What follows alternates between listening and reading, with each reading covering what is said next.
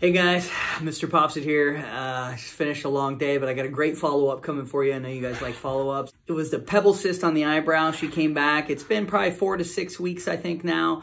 Healed great. Barely, just a little line scar there. She'll always have a disruption of hair growth, but healed very well, non-tender, no signs of regrowth at all. So she was very happy, and she's very happy to share. I appreciate her sharing, and I had the video come in right now.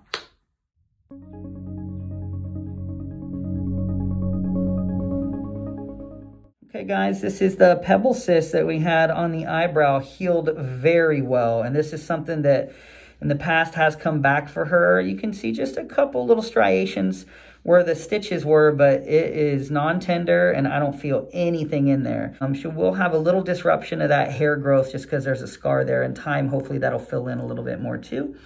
But this looks great. We took that thin skin in the middle out and brought that together, so it's just a tiny little line there. In time, that should stretch out even more, and she'll barely notice it, hopefully, and never comes back. And wanted to thank her again for sharing. Very interesting cyst and very interesting case. So healed well, and that's the end of that. Hey guys, Mr. Popsit here. Thanks for watching the video. Make sure to hit that subscribe button and hit the notification bell so you get notification when the next video is coming out, because I got a lot of content coming your way. Thanks for popping by.